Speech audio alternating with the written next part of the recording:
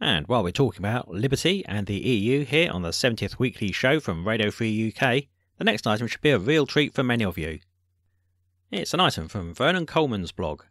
Now, Vernon Coleman's CV is far too long for me to do justice to right here, but in summary, he's written over 100 books, which have sold in more than 50 countries, and have been translated into 24 languages. Over 2 million copies of his novels and non-fiction have been sold in the UK alone. His stories, articles and columns have appeared in hundreds of leading publications around the world. Vernon Coleman has a medical degree and worked as a doctor in general practice before becoming a full-time writer. His politics are distinctly libertarian, and he's been a long-time opponent of the EU.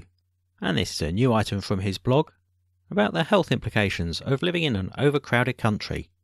And it's read by myself. From Vernon Coleman's blog. England is the most overcrowded country in the EU. The proof. By Dr. Vernon Coleman, MB, CHB, DSc, FRSA.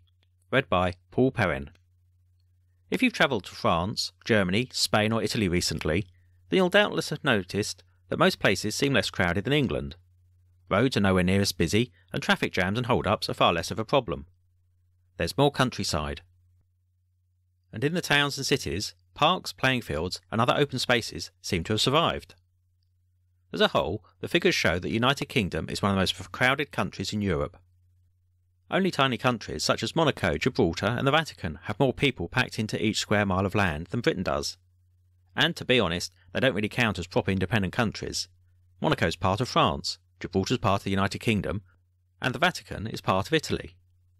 Compared to France, Germany, Spain and Italy, the United Kingdom is definitely packed and overcrowded. But available figures are misleading. Within the United Kingdom, there are huge differences between the number of people packed into England and the number living in Wales, Scotland and Northern Ireland.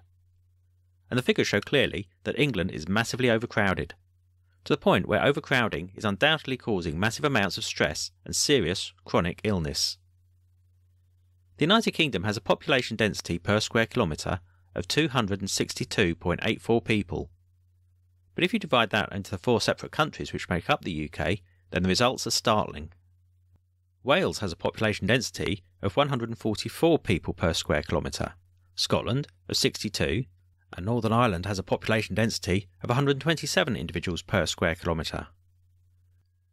But England, which seems to be where all the immigrants want to settle, has a population density of 406 people per square kilometre. These figures include only the individuals who are officially registered as living in England. If illegal immigrants are included, and there are almost certainly more illegal immigrants in England than anywhere else in Europe, then the overcrowding becomes even more intense. And this makes England vastly overcrowded. Just look at the other EU countries. Germany has 231 people per square kilometre, France has 117, Spain 93, Romania has 118 people per square kilometre, and Poland has 90, Portugal 115, Italy 202, and so it goes on throughout Europe.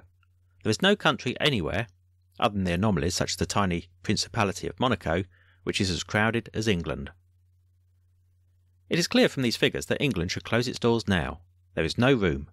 It is not surprising that roads are so overcrowded and there are constant traffic jams. The average speed on English motorways is now around 40 miles an hour. That is less than the speed at which cars travel before the first motorways were opened. In some parts of the country, such as the M25, the average speed of travel is under 30 miles an hour because the number of people crammed into one very tiny small island. The overcrowding doesn't just mean our roads are absurdly busy.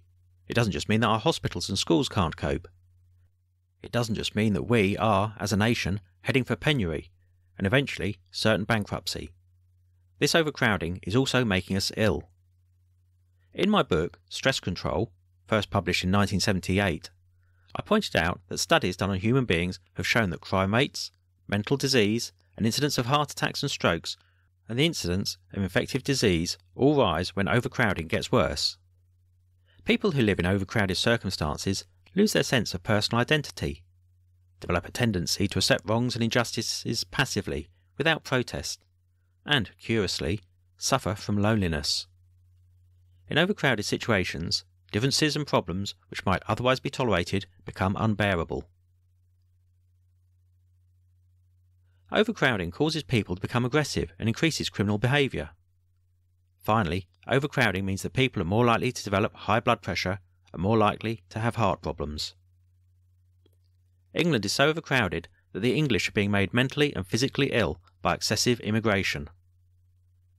Every time another planeload, boatload or trainload of immigrants arrives in England, the pressure increases. The newcomers will suffer just as much as the residents. The evidence shows clearly that immigration must stop now. This is not a question of politics or racism, it's a question of good health and of survival. For the sake of those arriving and those already here, we must call a halt to all immigration to England. If the United Kingdom must take more immigrants, then they should go directly to Scotland, which is underpopulated, and there they must stay.